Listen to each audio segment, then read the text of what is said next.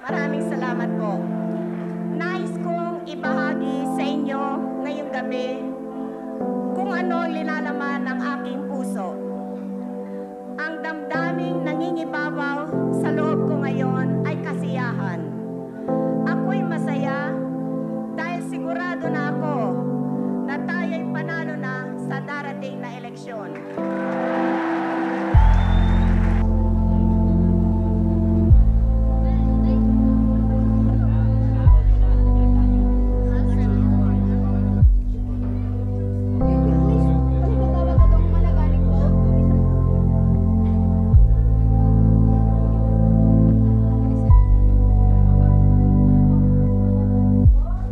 I hereby proclaim Ferdinand Marcos as the duly elected president.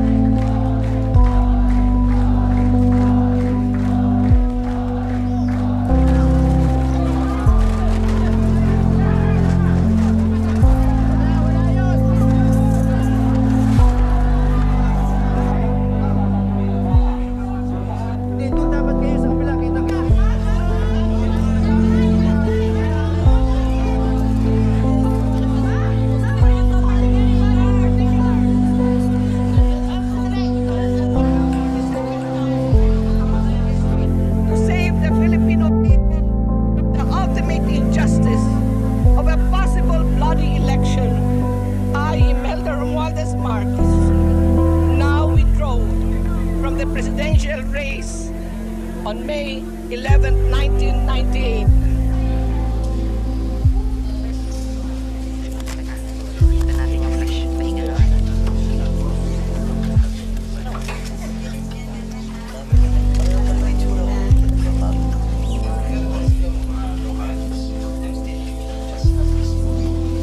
That is the purpose for all compromise. Why will we enter into a compromise except for the fact that they have pressured us into it by filing all these spurious cases against us and forcing the conviction, like as they have done with my mother, as they have done with me.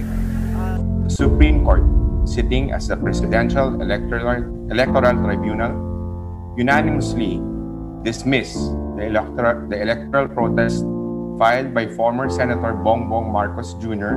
against Vice President Lenny Robredo.